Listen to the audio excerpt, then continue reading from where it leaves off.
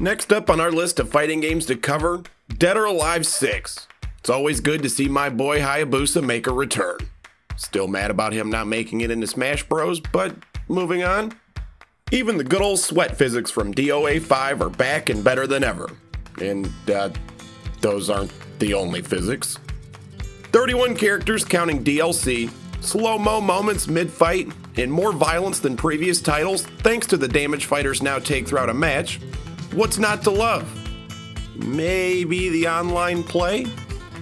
With an assist from us, you can go player to player to throw netcode out of the picture for good and hit your combos like you always imagined, with no worry of any missed inputs.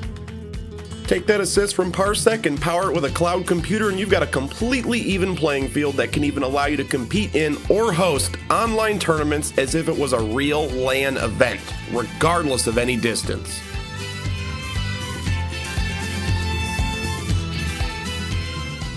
Step 1. Visit parsec.app, click download, and select your fighter, Windows or Mac.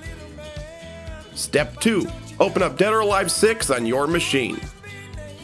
Step 3. On your shiny new Parsec app, host a session using either the computers or arcade tabs, and then choose to show Dead or Alive 6. This doesn't only work for DOA 6.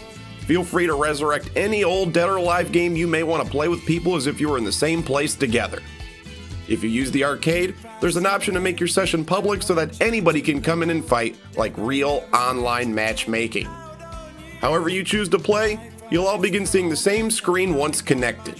Only thing left to do from here is to plug in those controllers and attempt to make it out alive.